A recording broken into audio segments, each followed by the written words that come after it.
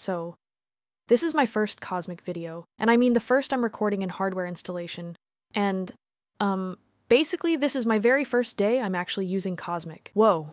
You know, trying Cosmic on a virtual box, and really using it on your PC, it's nothing alike. And I have so much more to say than the last time. But for now, let me share you a stupid workflow I discovered, or should I say, a stupid workflow I invented? Enough. Let's do this. And as always in Linux, everything starts with a terminal. Most specifically, the Cosmic terminal that I've built from sources, and it has a very nice feature, which still makes me wonder why GNOME doesn't put it to their terminals. So we can split the terminal horizontally and vertically.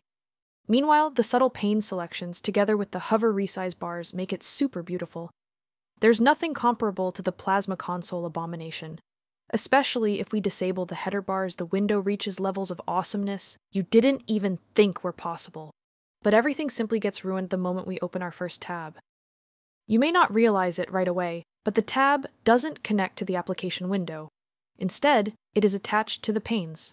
So these tabs here are tabs of this pane. If I open a tab here, you'll better understand what's happening. I have no clue why someone would implement such a system, other than it was harder to make proper tabs that own split views. So that's perhaps a temporary solution? Whatever. Let me show you a workaround I discovered to overcome the stupid tab system. I will enable the header bar for now and create a new window. I'm not sure why I'm using the menus or why they even exist on a terminal app, but they work okay for some strange reason. Anyway, Super and S for creating a stack, okay? And from the right and left edges, we can grab it and move it. Now we can grab our second window and place it carefully over the header of the stack until we see the stack Windows signal.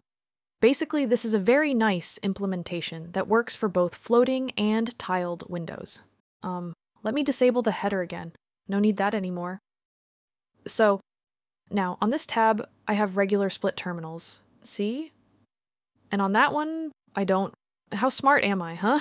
Don't give me an exact number. Just say, super smart, normal smart, dumb as hell, what you think.